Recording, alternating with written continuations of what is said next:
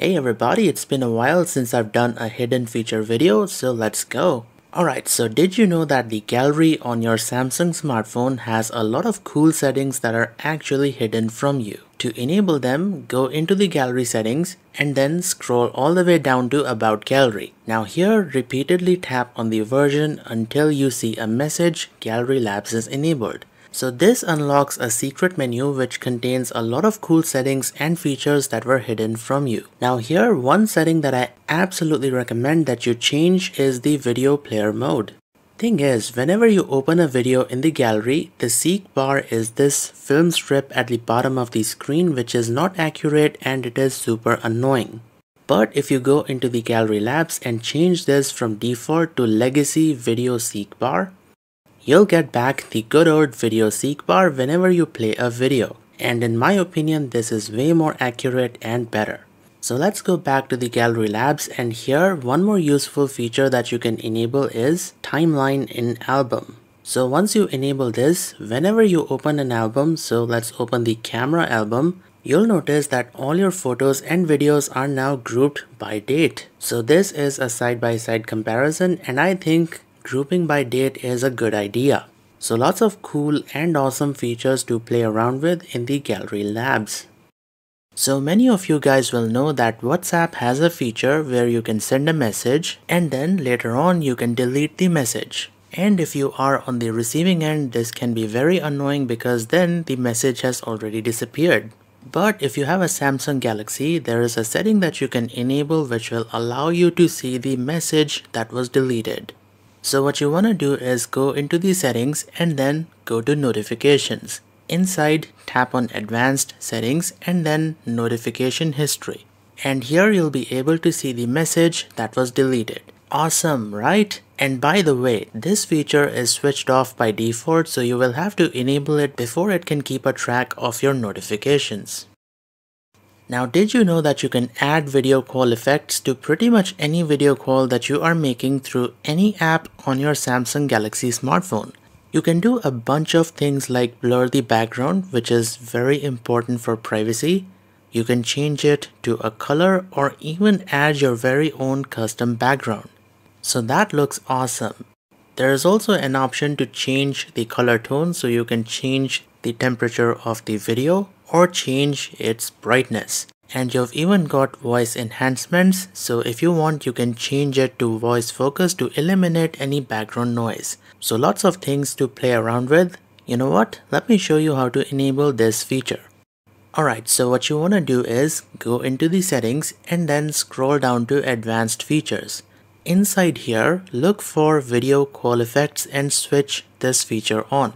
Now inside you can customize a bunch of things like create your very own background color if it's not listed here. Or you can even add your very own background image by tapping over here and selecting a picture from the gallery. And at the bottom it's gonna show you the apps that are compatible with this feature, and more apps are gonna appear in this list as you install them.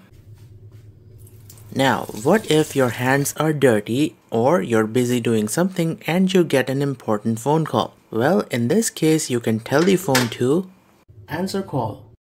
And there you go, the phone will answer the call and put the speaker on for you. That is super convenient, right? But to use this feature, you will first need to enable it. So what you want to do is locate and open the Bixby app. And when you do, tap on the settings button to go into Bixby settings. And here, make sure talk to Bixby without wake up is switched on. Alright, so check this out. I'm gonna highlight some text in the web browser.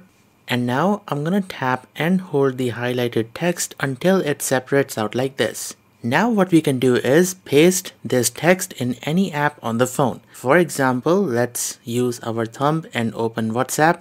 And once we let go of the finger, it will paste the text in the chat automatically. So there you go. Awesome, right?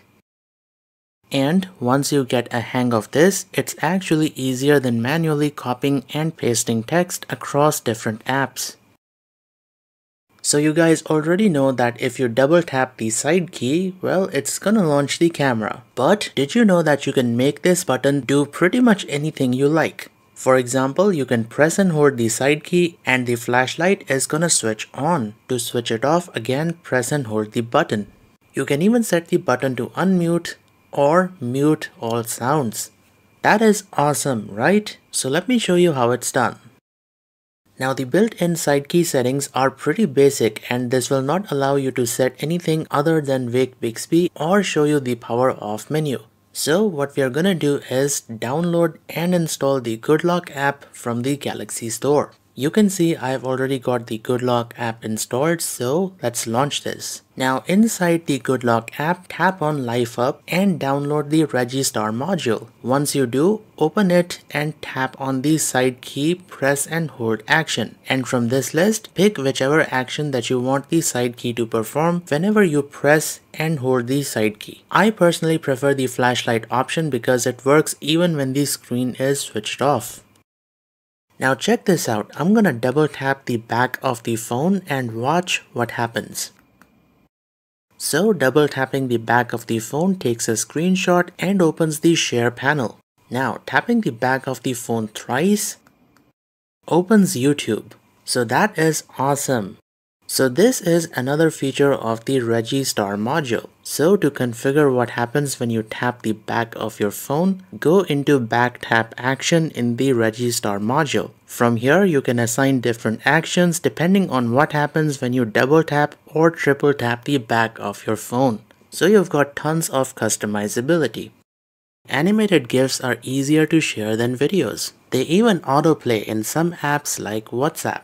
So what do you do if you want to create an animated GIF out of your very own videos? The thing is, if you select a video and then select the create GIF option, it's gonna show can't add videos to GIFs. So there is no feature in the gallery that lets you turn your videos into animated GIFs. But here's a hack that you can use and turn any videos, including YouTube videos, into animated GIFs by using the Smart Select Edge panel. So let's turn Mudahar into a GIF. So all you have to do is open the Smart Select Edge panel and then select the animation option. Make sure that the recording area is positioned properly. We will change the quality to standard and then play the video and hit the record button. And that is it, guys. Your GIF has been created and it will be in the gallery. And there you go, that's the GIF that we just created. And now you can share this with whoever you want. Gotta say, this one turned out really nice. Now obviously for this to work, you'll need to make sure that the Smart Select Edge panel is enabled from the Edge panel settings. So what you want to do is open the Edge panels and then tap on the gear icon. And from this list, make sure that the Smart Select Edge panels is enabled. Okay, so here is what I want you guys to do. Head on into the settings and then tap on connections. Then tap on Wi-Fi and here tap on these three dots and select Intelligent Wi-Fi. Now here repeatedly tap on Intelligent Wi-Fi until you see a message which says you are now a Wi-Fi developer. So as you can see, this unlocks a hidden menu which contains a couple of settings. The most useful one is the nearby Wi-Fi information. So this is going to show you which wireless network is the strongest in your area, and you can tap on any of these networks that are listed to see where they appear on the graph. And there's also the channel utilization tab which will tell you which channel is the best for your Wi-Fi network. So this way you can tweak the setting on your wireless router. Cool, right? Now, if you've got a Galaxy Note or the S22 or the 23 Ultra, you can sign PDF documents using the S Pen with the built-in Samsung Notes app. Let me show you how it's done. Alright, so open the Samsung Notes app and then tap on the PDF button. Now open the PDF file that you want to add your signature to. Once you open the file, tap here to open the drawing tools. Then select the color and the thickness of the pen. And then go ahead and sign your document. And there you go. Once you are done, you can save the PDF as a file, then mail it or print the document. Awesome feature, right? Believe it or not, but one of the most common questions that I get on the channel is how to activate the call recorder, which is actually very easy. So whenever you make or receive a phone call, tap on these three dots and then select record call. and that is it. The phone will start recording the call. Now, the settings for the call recorder are in the dialer. So what you gotta do is open the dialer and then tap on these three dots and then go to settings. Now here, select record calls. So here you've got a couple of options, and you can even set this to automatically record calls whenever you make or receive a call. And you can even set this to record call for unsaved or for specific numbers. And also keep in mind that this is not available on every Samsung Galaxy. If recording calls is not legal in your country, then Samsung will remove this feature. The availability of the call recorder depends on where you've purchased your smartphone. Also, while you're in the call settings, you also might want to go into the call display while using apps and enable keep calls in pop-up. You see, what happens is if you have selected the small or the mini pop-up option while using other apps and get an incoming phone call, what happens is that as soon as you answer the call, the calling screen takes over the entire phone and whatever you were doing is now in the background. Annoying, right? But if you enable the keep calls in pop-up option, your apps will not get minimized whenever you get an incoming phone call. So you can do whatever you were doing and still keep talking on the phone. So I think this is a feature that you should absolutely enable. I've seen a lot of people taking photos of documents like this. So don't just take photos of documents like this. Instead, tap on this yellow button and the phone will automatically detect the document and crop the photo for you. You'll also get an option to extract text out of documents, which you can copy and paste wherever you want. That is amazing, right? By the way, for this feature to work, make sure that Scene Optimizer and Scan Documents is enabled in the camera settings.